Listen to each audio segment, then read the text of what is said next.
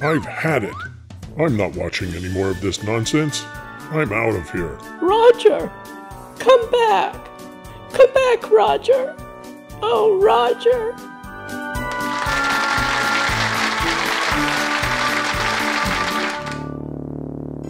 Luman Reed's Legendary Players and the Games They Played presents The Ricky McGuire Story. Hello, I'm Luman Reed, and welcome to our profile of Ricky McGuire, the youngest chess grandmaster and world champion of the game. He has been called a youthful phenomenon, obscure boy genius, and a prodigy extraordinaire. In this program, you'll discover why.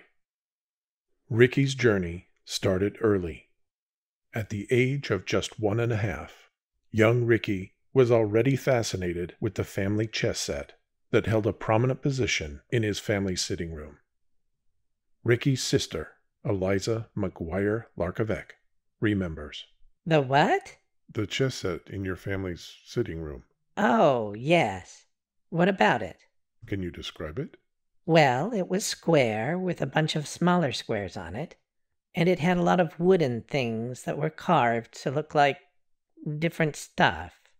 Ricky's father, Zacharias McGuire, a collector of prints, was a great devotee of chess. He was known to have spent a good part of his life studying the intricacies of the game.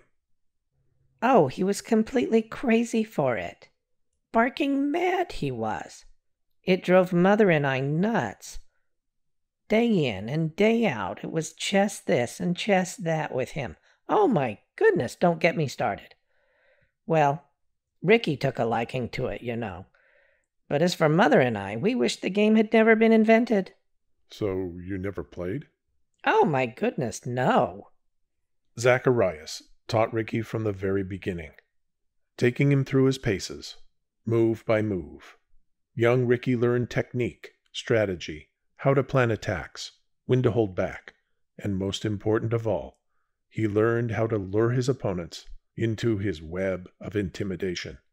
That's how he won all those tournaments. He befuddled his opponents to the point where they would crumble right in front of him. It was almost like hypnotism. Spooky it was. And the end result was always the same. Ricky won. Ricky started competing in chess tournaments at the age of 7 and propelled himself to the world stage by the age of 10. Ricky relished the competition, winning title after title. It was like he couldn't get enough. He just had to keep winning.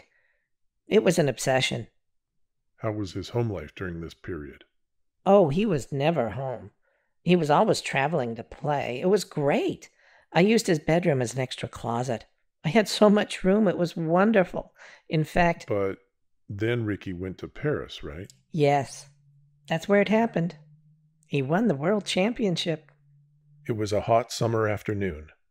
Rival competitor and then world champion, Soren Christensen, met Ricky in Paris for the big showdown. Archival footage shows the moment when Ricky became the world champion in chess at the age of only 12.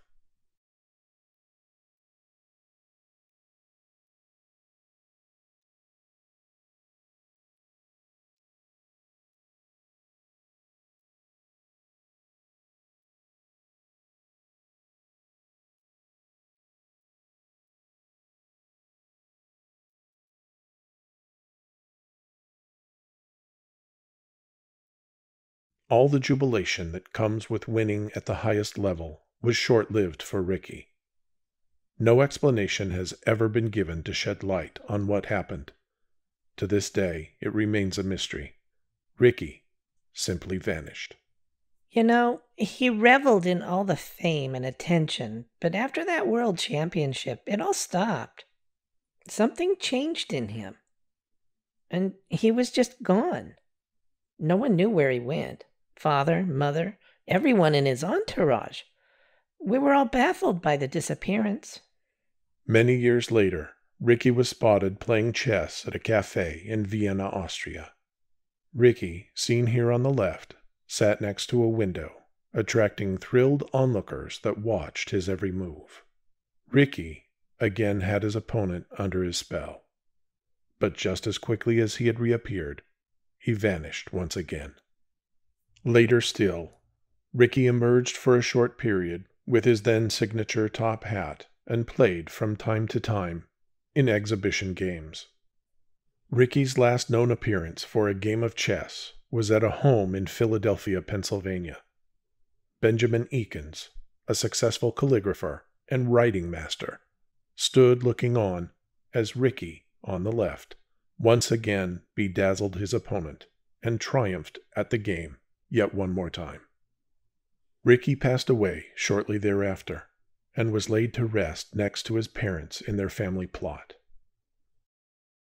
We hope you have enjoyed our study of the great Ricky McGuire. Join us again next time for another view inside the lives of legendary players and the games they played. I'm Luman Reed. Good night.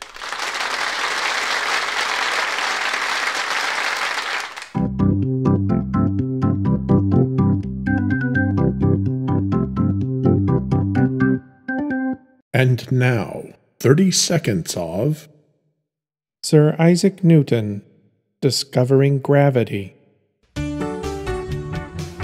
Ow! Ow! Ow! Wait a minute! That's gravity! Of course it is! It's gravity! Eureka!